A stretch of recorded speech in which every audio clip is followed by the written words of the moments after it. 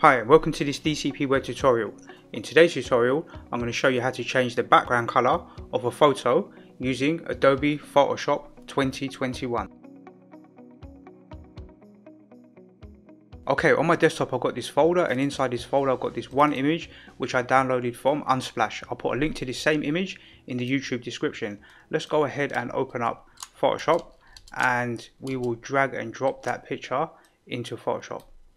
So that will open up the image, and our first objective is to get rid of this background. So there's quite a few different ways that you can do that. We've got like this sort of yellowy style color, and we want to get rid of that. So let's unlock the layer first of all, because when you drag an image into Photoshop like that, the first layer will be locked. So we're going to unlock it, and there's a couple of ways to select content inside of this image, this person, right? So one easy way to do that is to go to select, and then we will select subject here. We'll click subject, and when we do that, Photoshop will analyze this image and then do a selection around that person. Now most of this selection is going to be pretty good, but there's going to be a few errors that we need to tidy up. So let's go ahead and do that. Let me show you how to do that first. So I'm going to hold down the Alt key, and that allows me to zoom in onto this image using my mouse wheel, and I'm going to zoom into the top here because I can see where most of the problems are. And you can hold down the space bar and use your left mouse button to pan the canvas so you can see, right? So here you can see there's a problem here and over here as well. So I'm being quite picky, but we want this to be accurate work, and we can see over here the fingernail and the finger's missing a little bit. So we need to improve this selection. So Photoshop's done the best it can, you could say, and we're going to go over to this tool here and we're going to use the quick selection. So when we click on quick selection, we can adjust the size of the brush, so we can make it slightly bigger, making it around 12 size, right? So you see it's not massive, and we can add or remove to the selection here.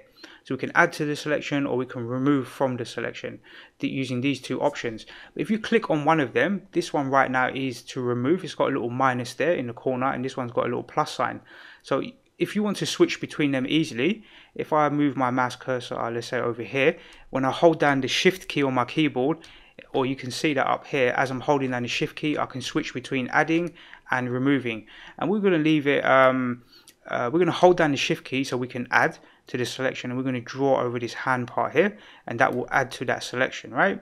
And we want to remove from selection and add just to tidy this up a little bit. So let's hold down the Alt key and we can zoom right in here. So we can get in quite close, and our brush is a little bit big, so we're going to reduce its size maybe to like around 5 point, and we want to add to this part here. We want to remove from this part here. So we're going to use the remove part, quick selection. We're going to use the remove element here, and then we can hold down the shift key and pan down to the bottom here, and we want to remove from here as well, right? So we can tie this up, and we can clean up this image a little bit more afterwards, but we just want to get a rough, well, pretty accurate selection, but it doesn't need to be perfect. So something like this looks pretty good, and we've fixed up that area there. And now we want to fix in between his hand, so we're going to remove from this selection here as well. And this tool, this is like the quick selection tool, so it's analyzing the pixels and what you're trying to select. So it's going to do a pretty good job. So that looks okay, and we could remove this here as well, I guess, like this little bit here, like this. We didn't really need to do that. Probably we'll leave that there, so we'll just hold down the shift key and we can add that selection back in. It's not really going to matter too much, that little bit there, but we've got a bit of this finger missing, so we want to use the shift key and add to this selection, right? So we're adding to this selection around the edge here, so we'll hold down the shift key and we can add to the selection. So as default I've got the -1 selected, and when I'm holding down the shift key that will add to it, and when I'm not holding down the shift key it will remove from it, right? So that looks pretty good. Remember, when we zoom out on this image, you're not really going to notice too much of that, but we should still try and improve our selection where we can. And this will take a few seconds to do this, right? So this one, we want to hold down the shift key and add to the selection. So we're just going to add to this selection here by holding down the shift key. This part all here looks fine, and down here we want to remove from the selection. Remove this part here, and we'll get this little bit in here in the corner. So we need to, sometimes you need to zoom right in, and you need to reduce your brush size, get it right down to a very small size, so that you can go in between this gap here and get that part of the selection. So I reckon this is going to be pretty good. This selection now around the dress and at the bottom and around the sides of this little button down here seems to be selected okay. So that's a pretty good selection. So now we want to remove the background, and we can do that by using a layer mask. So we've got a selection here. You can see the little marching ants around the image, and we're going to click on this tool here to create a layer mask. So I'm going to click add layer mask, and now you can see the background has been removed. Right, so we've got no more background. If we click on the main image, we've got the main image here, and we've got the layer mask here.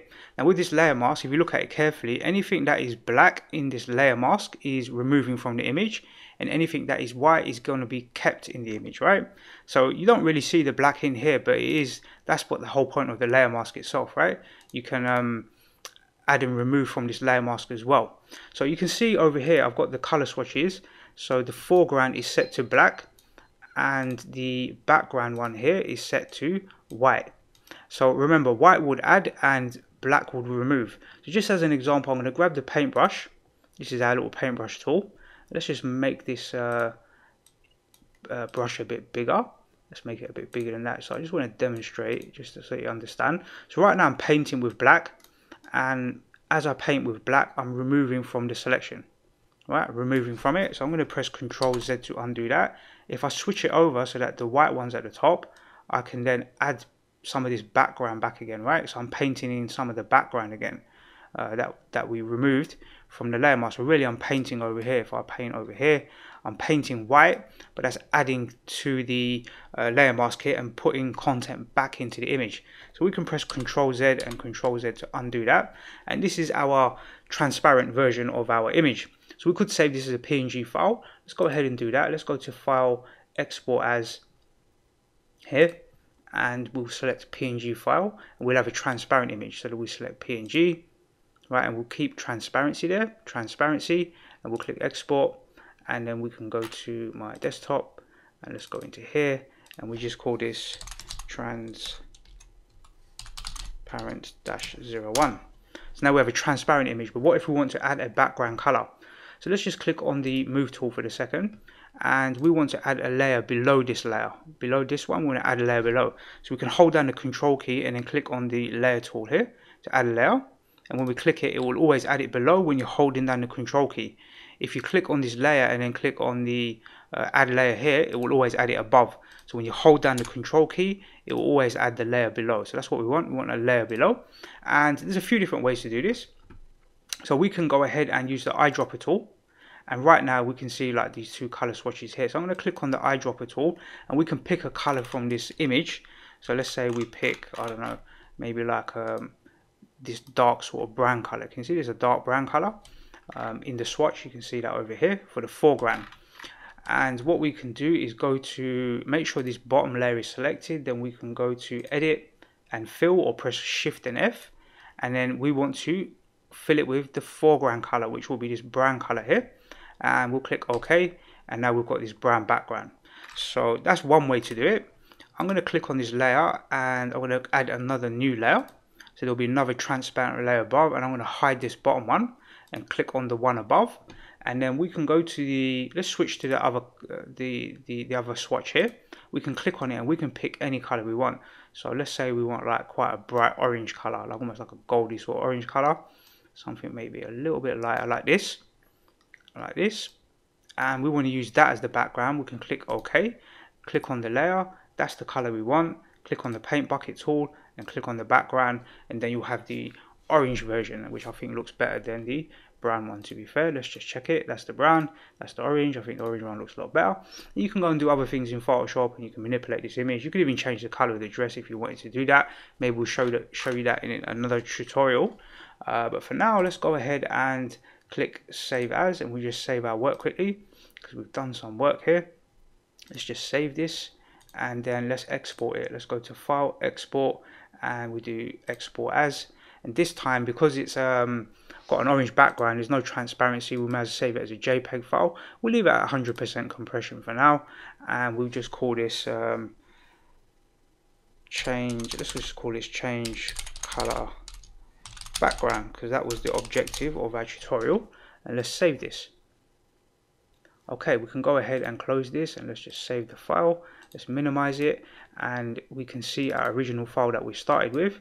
We had this sort of brown sort of color, and now we've got this brighter orange version. So we can see the image looks still pretty good.